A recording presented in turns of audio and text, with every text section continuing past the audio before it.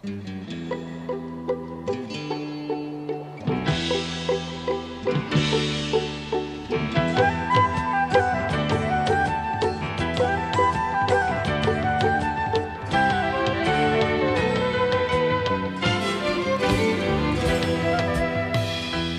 you for joining us.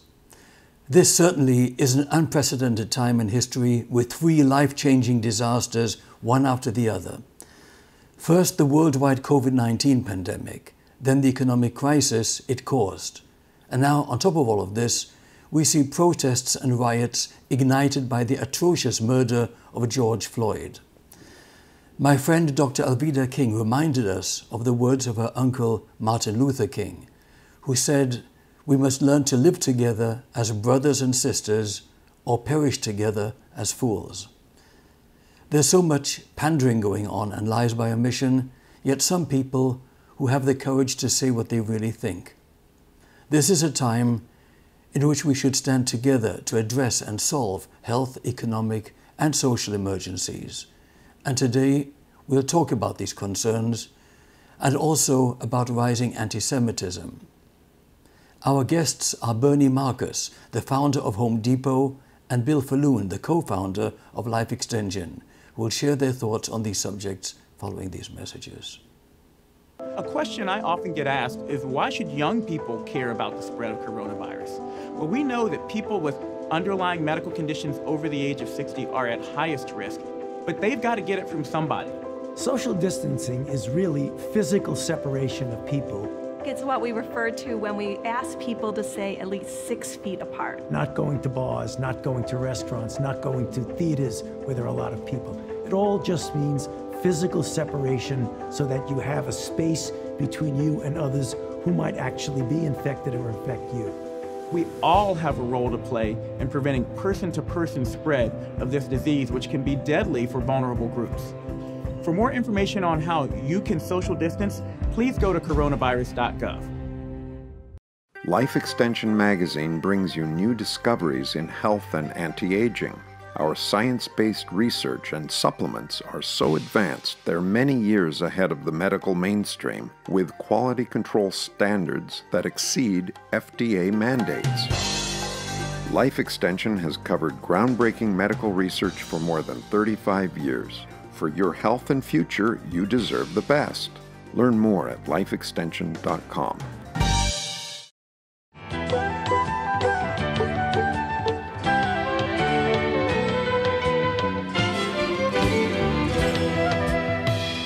Joining us now is Bernie Marcus and Bill Faloon. It's such a pleasure and honor to have you back on the show, Bernie. What a very, very odd year 2020 is. What are your thoughts with regard to the new challenges facing humanity in general, and from your perspective, Bernie?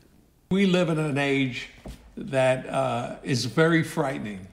I am telling you, free speech is now under attack. Insidiously, every day. I watch people being forced off of board of directors because they support an opposite party. I've seen people who have, because they've allowed an article to be printed that isn't politically correct, having to give up their life's work and being out of work. This is scary stuff. This is frightening. I don't remember times like this. I really don't, honestly.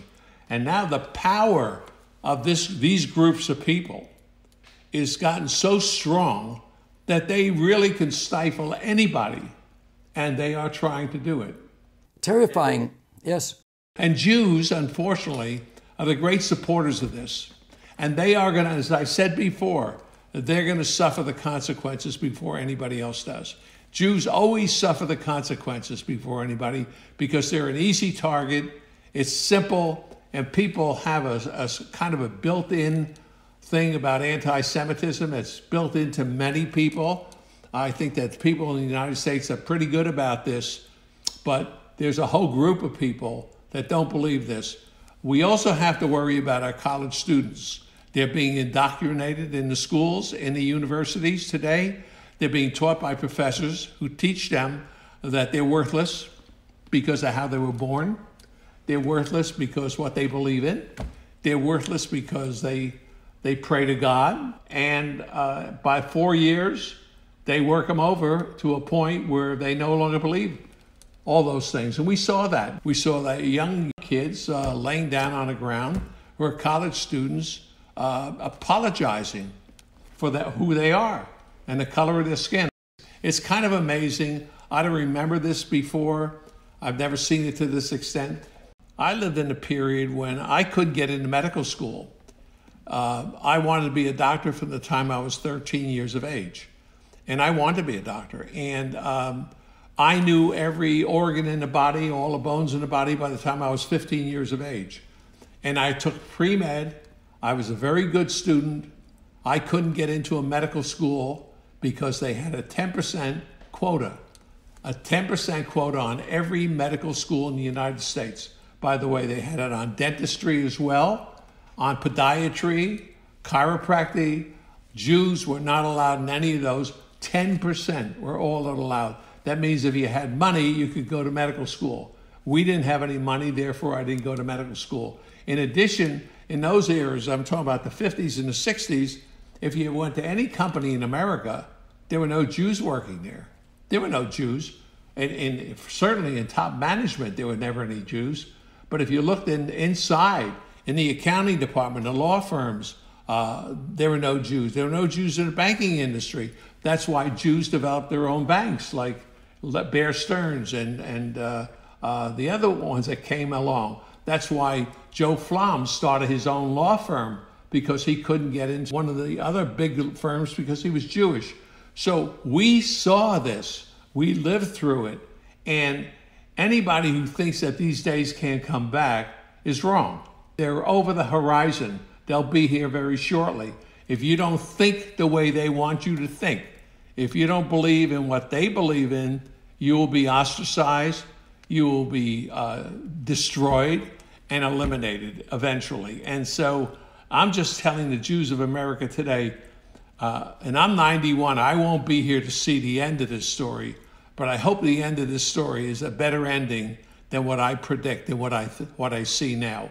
I hope it's a story where Jews understand what they have accomplished in America, what they've done. If you look at how we have become so important in almost every area, in medicine, in the arts, in research, in just creating jobs for people, in philanthropy, the Jews have done a phenomenal job in America. Every university in the United States has Jewish names attached to it because Jews gave to those universities. The same universities where they're being taught anti-Semitism, anti-Israel, were really sponsored and being sponsored as we speak today. As we speak today, I see Jews making $100 million contributions to universities where Jews are not comfortable, where Jewish students are really ostracized and penalized for being there. So we should be out there screaming about it. And in fact, we're involved with a process now of having a Jewish month. It was directed by the Congress, and I think it's May. And for the first time, we're going to take advantage of it. And I think that every May you'll see more and more product put out there talking about Jewish accomplishments in the United States and how this has affected everybody's life. Look at what the Jews have done in the internet. In that whole system, every phone you hold, there is a Jewish part in it somewhere. And people have to understand the contribution of Jews, not only in the medical field, where it's very, very, in theater, in arts, in music, and across the board. So Jews should be proud of what they're doing, and we should be screaming it from the rooftops and not have to hide the fact that we're Jews. But we're important in the United States. We're important to everybody, not just Jews, but everybody, and everybody should appreciate what we've done. I'll give you an example. Did you know, I'm sure many people don't know, the guy that really formed Sears Roebuck, you know that he made a lot of money, and he gave up his job, he gave up what he was doing, and he started to build black schools all over the United States. In almost every state in rural South, they have schools that he built himself. He went down and he built it with his own hands. That was what he did. Now we see some of these people vilifying the Jews. I don't understand this whole thing. Why would you do that? When in fact a guy like him had so much to do with their education in early years. And so many Jews are working for better education for the minorities, not just the blacks, but the Hispanics as well. I think that Jews should not be ashamed of what they've accomplished. I'm proud of it. And Jews have marched in Selma, Alabama with Martin Luther King, helping start, in fact, the civil rights movement. Yeah. Well, Bernie, I learned about those Jewish quotas when I did an article about Jonas Salk. And I've spoken about Jonas Salk in many of my lectures, where he was given inferior lab equipment. He was ostracized from the better medical laboratories, and he had to go there and develop the polio vaccine under those types of harsh circumstances. And so few people recognize what he had to go through to push that vaccine out the door fast and save tens of thousands or hundreds of thousands from being crippled permanently from polio. So that's a very good point that so few people remember.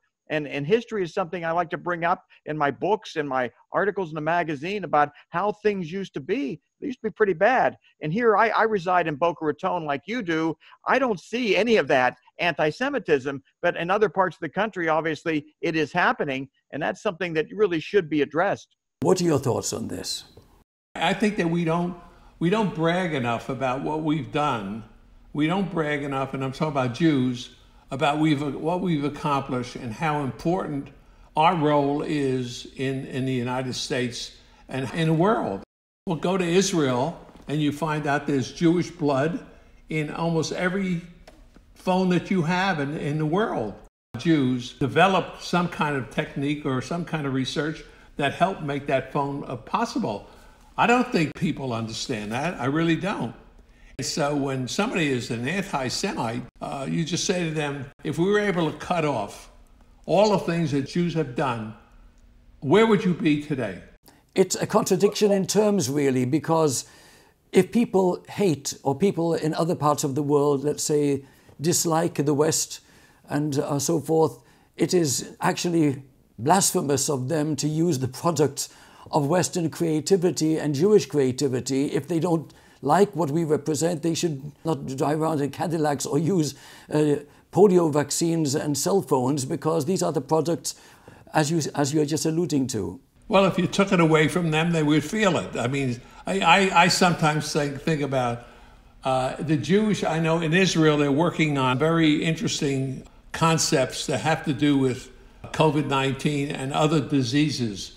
And I sometimes said, what if you said they could only be used by people who are not anti-Semitic? Renounce anti-Semitism, renounce hatred. Yeah, like where would it go? But we saw a break because there was I'm trying to think of what country it was, an Arab country, where he said that if the Jews develop a vaccine, if Israel develops a vaccine, I will use it and we will bring it to our country, in spite of the fact that we want to see Israel destroyed. So the dichotomy is almost hard to believe. How crazy. It is.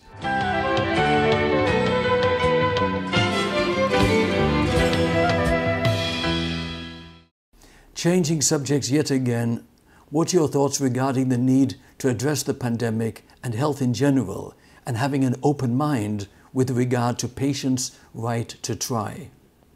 I read so many stories about successful Jewish people. Some of these individuals I didn't even know existed until they died.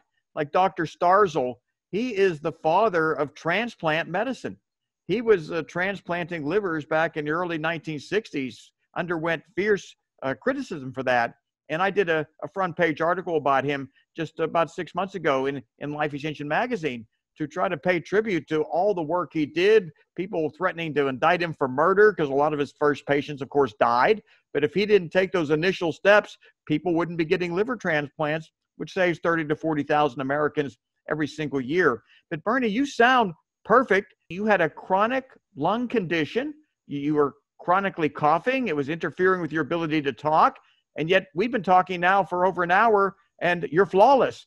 You have no problems whatsoever. Can you let us know what you did as far as identifying as an effective stem cell treatment? Yeah, I could tell you that 10 years ago, this would not have happened. I'd been coughing up during this entire thing and almost choking. And it was getting worse by the day. And this condition is very prevalent in the United States today and all over the world. It's a lung condition, and the doctors had no answer for it. They had, let's try antibiotics for 2 years and destroy your body, your gastro system, by taking antibiotics for 2 years, and maybe it'll work. And I chose not to do that. And I have a doctor who's a homeopathic doctor. He's integrative medicine. And by the way, he's now introduced it to Jefferson Hospital, Jefferson University. It's called the Marcus Center. And he was a great believer in stem cells. And he said, Bernie, he said, I don't have an answer for you, but I know we've never used it in stem cells, but I can't understand why. Umbilical cord stem cells. And he said, there's a place in Panama that has this, and why don't you give it a shot? I went down there, and the relief was almost instantaneous, changed my life. And by the way, I still get stem cells on a continuous basis every year, and it allows me to function at the age of 91 today. And by the way, that's why they're using it for COVID-19, because the lungs are the first tissue to be affected. It's the lungs first, the heart second. And if in fact the stem cells work on the lungs and prevent the COVID from continuing to get to the heart and destroy the heart, people will live longer. And that's why it works. That's why we think it works in COVID-19. But having said that, again, I found that stem cells also work with autistic children.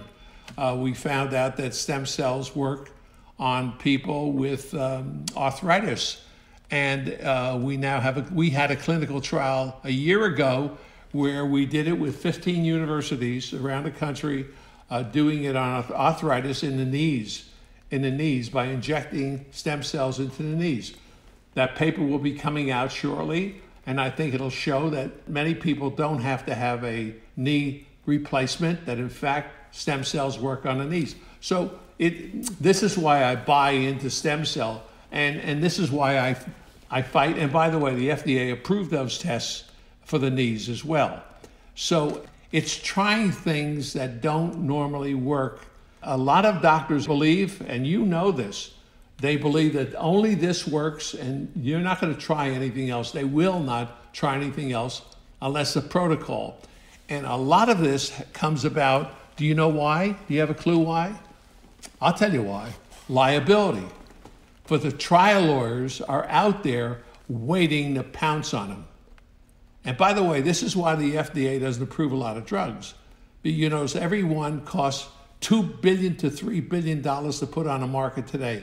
You know, most of that money is covering their ass on liability because you know they're going to be sued. Sooner or later, you'll see it on TV. If you tried this drug, we're going to get a lot of money for you.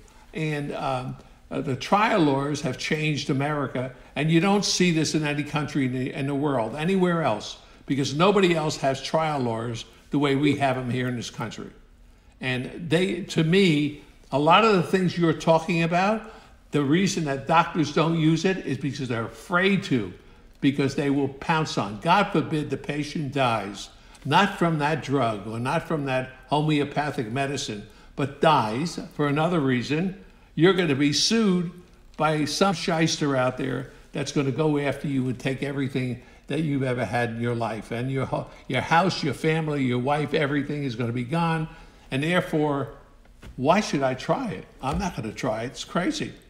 Well, some good news, Bernie, is our Life Extension Group has established IRB-approved clinical trials, and we have doctors around the country who are participating so that they're able to use some of these innovative therapies to regenerate older people systemically. And we're able to use drugs like metformin and drugs like rapamycin and stem cell exosome stem cell therapies in the clinical trial setting, that reduces the liability risk. We have institutional review board approval to do it, and we are doing it. We're seeing some remarkable results in our proof of concept studies. So we've been able to figure out a way to bypass some of those liability concerns. And for many people, they're able to get these treatments at virtually no cost. So we're assisting older people in rejuvenating themselves. But your case history is remarkable. When you were 81, 82 years of age, you had a chronic lung condition, and we've been talking for over an hour, and you have no problem whatsoever. That's an incredible testimony. Yeah. And if I talk to doctors who are basically pulmonologists, and I tell them that the reason I don't have that problem anymore is because I take stem cells, they all say the same thing. It's some other issue. You must have changed your diet. You're taking another drug that works. They just don't want to believe that it's stem cells. I can't tell you how many doctors I've talked to, and I just give up. Today, I don't talk to anybody about it. So I'm happy you're doing what you're doing, because somebody has to have an ability for people to go ahead with their work, and somebody has to, cover their rear end, which is really the key thing here, and try. There are people who are willing to take a risk, but not a risk of giving up their life work. I mean, they're not going to do that, and I don't blame them. I really don't. I don't blame them.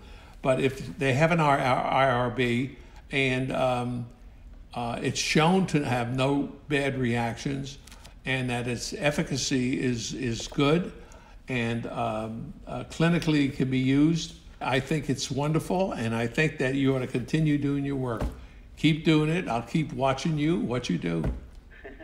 Appreciate that. And it's really easy to do. We've got hundreds of thousands of people who belong to our group who want access to this. They're willing to sign waivers so they won't be suing any doctor. And we've got hundreds of doctors who want to practice this kind of innovative medicine. It's fun for them. They like to see patient results when every other doctor has failed, and then they're able to introduce multimodal therapies that enable those patients to recover in sometimes a meaningful way and sometimes just a small way. But either way, they're getting an improvement that they otherwise would not have garnered access to. You'll be happy to know that we have opened a integrative clinic in Pennsylvania I'm talking about Philadelphia, at Jefferson Hospital. And Jefferson Hospital has a program of integrative medicine that's taught the doctors the way they learn surgery, and they learn everything else as part of the curriculum. And they have to learn integrative medicine. So some of the things you're doing probably will pop up in the years to come. They're teaching doctors to think outside the envelope of looking for other ways to treat people, and treating people with something that's proven, that's out there in the market, or many herbs, Chinese medicines, that they've been doing it for centuries, that have shown that they're effective. They're not afraid to use it now, but they're being taught at Jefferson. And by the way, I will tell you that because of the success at Jefferson, a lot of universities have now approached Jefferson. They're very interested in teaching integrative medicine in their own medical schools. So people are not coming out with the minds that are so narrow, which they have for years. This is what you do. You don't push it. This is what you have to do. This is the only way to go. They're now learning that there are other ways, and maybe listen and try to create something on your own. I'll give you a perfect example of sepsis, which is a deadly disease, which has been around how many years? God, everybody. Forever. Forever. And the death rate for sepsis is very high. It's 45 to 50% of people. If you go in a hospital emergency room with sepsis, the odds are 50% you're going to die, and there's nothing to use. Vitamin C. Some doctor noticed that it looked like scurvy to him. And he said, my God, it has symbolism of scurvy. And maybe vitamin C will work. And he tried it on his patients. He was an emergency room trauma doctor in South Carolina. And he had a patient who he knew was dead. They tried everything on this patient. This patient was going to die. And he said, let's infuse him with vitamin C, high dose of vitamin C. And he went home that night, and he knew the next day he came in, he was going to find out the patient died. Next day he came in, the patient was not only alive, but he was alive and well, and left the hospital later on that day in perfect shape. And he said, oh my God, vitamin C worked on it. So he started to use vitamin C. He's the one that sold it to me. But he was the only doctor in his hospital that did it. So if you got into his hospital and you happened to catch him, you probably had a better chance of living than one of his other doctors. We did a clinical trial on it, and a paper will be out very shortly, and it cut it down. I think it shows something like from 45%, it went down to 20 or 25%. So they only saved half the amount of people. How bad is that? It's incredible. We published an article about 2.5 years ago with Dr. Merrick. He's doing work with that at another hospital with vitamin C, vitamin B1, and low-dose hydrocortisone. And he's been getting tremendous results with that. And they've had a challenge repeating that at other medical institutions, and it's probably because they're just simply not doing it right. So as you mentioned, it's that doctor with special talent that you want access to. It's not the building, it's the doctor inside. It's going to mean the difference between life and death. And by the way, I'm going to reach out to your Jefferson College, try to get a list of the graduates so that we can refer our members to those kind of doctors. Because I didn't know up until this interview that you had that kind of university program going. I think it's spectacular. Yeah, well, it's called the Marcus Integrative Medicine Clinic. And if you live in Pennsylvania, that's where you want to go. Well, our people will fly anywhere to a proper clinic. The one that's teaching is called George Zabrecki, and he's the guru in this whole area. And is the clinical trials, I can't tell you how many clinical trials we're doing now. That one I just gave you of sepsis came out of George Zabrecki. And not only that, we work with the NIH on this, by the way. There's somebody at the NIH is a great believer in it. Has been giving us the protocols and helping us to develop the protocols. There are groups of people, and I hope with George's classes and what's happening at Jefferson that there'll be more in the years to come. Not so that you'll have a very large collection of doctors out there that hopefully will be more apt to look at over the horizon for other cures that may be very, very effective, like the ones you're talking about. Tremendous. I'll be reaching out to Dr. Zabrecki after this interview. Okay, all right, good. Gentlemen, it is absolutely inspiring that we have the honor of having you, Bernie and Bill, discussing this very essential subject right now. And I hope our audience will not only see this once on the air on the local ABC station and elsewhere, but we'll broadcast it several times. I want to thank you both very, very much for being with us today. Well, thank you for inviting us. Thank you, Richard. Life Extension has covered groundbreaking medical research for more than 35 years. For your health and future, you deserve the best. Learn more at lifeextension.com. This concludes our special show from On Location in South Florida. I'm Richard Peretz, wishing all of you the very best.